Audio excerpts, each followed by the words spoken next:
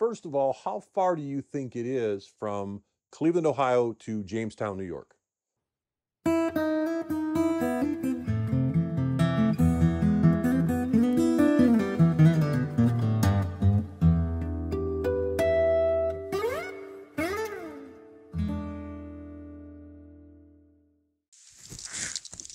Funny thing about measurements, measurements in time, distance, location, speed, things of that nature. We can be very simple with them, like, oh, that girl's trying to chug a gallon of water. Or we can break things down. Do you mind? Or we can break things down in their most minuscule particles and really get ourselves confused. Remember this? You have anything to say now? First of all, how far do you think it is from Cleveland, Ohio to Jamestown, New York? About 170 miles. Get up in there. Can you get in there? Can you get in there? Good boy. Whoa, you barely made it. Good job, buddy. Or you could say, if you took a mile and divided it into half miles, you could say it's 338 half miles from my driveway to Jamestown, New York.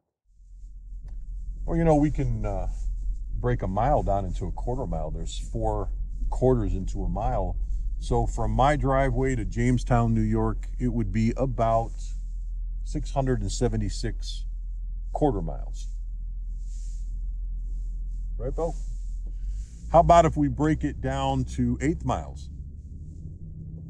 There are 8 1/8 miles in a mile, so that would be about 1,352 miles.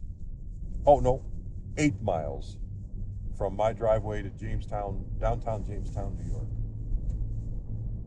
How about 16 miles? That would be about 10,600, and I'm going to need a calculator to figure that one out. So you see, measurements can get kind of fractured, and minute to the point that they can become confusing in everyday life, that is. How about time, measuring time? As you can see, there's quite a bit of time that's elapsed since the last episode when I was in a shop in a t-shirt in the sunshine. And now, I mean, look at it.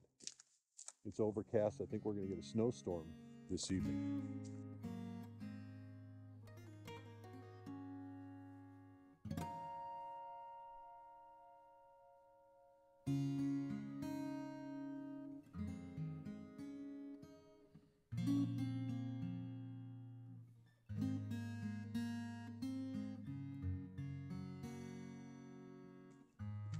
Come here, buddy.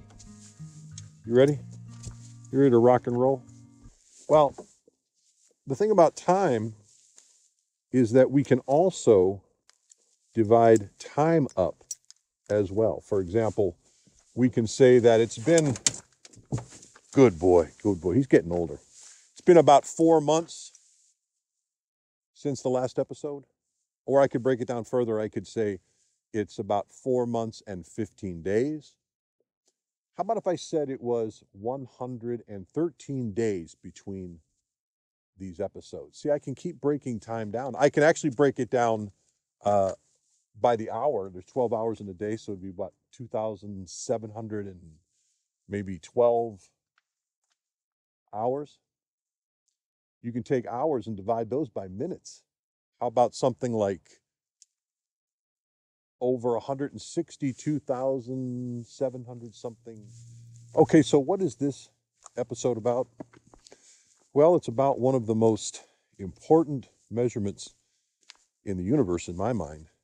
Yet, it's one of the most needlessly, overly complicated issues in my mind. And that's measuring notes. Now, I'm not talking about measuring the quality of notes. I'm talking about measuring the distance between 2 notes. Remember when you were a young person and in gym class, the gym teacher would put a cone at one end of the room and another cone at the other end of the room, and you would run back and forth between those two cones? Well, those two cones had a fixed location in the universe, and the distance between two fixed locations is called the interval. And that's what we're going to talk about today, the distance between notes. Now, if you recall, in episode number 7, we talked about how notes produce their sound through vibration patterns and how frequently they vibrate. Okay, let's take a note like a B note. Let's say it's vibrating about 494 times per second. Its neighbor, C note, the very next note, would vibrate approximately 523 times per second. Well, we can take a piece of paper and a pencil or a calculator and figure out what's the difference in vibration patterns. That's important to know, but not for everyday use. I mean, if you want to dive into how music works and that type of thing, that's valuable information.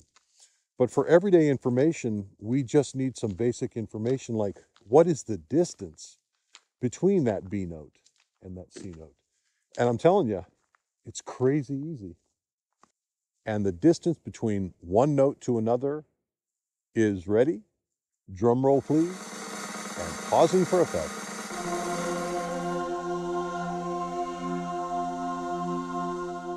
A step or a half a step. More commonly referred to as a whole step or a half a step. It's like a ruler that only is 1 inch long and you can only divide it into two, a half inch and then two halves make a whole. The way we measure the distance between two notes is either a whole step or a half a step. Now, with that newfound knowledge, I'll show you how to use it in the next episode. All the best.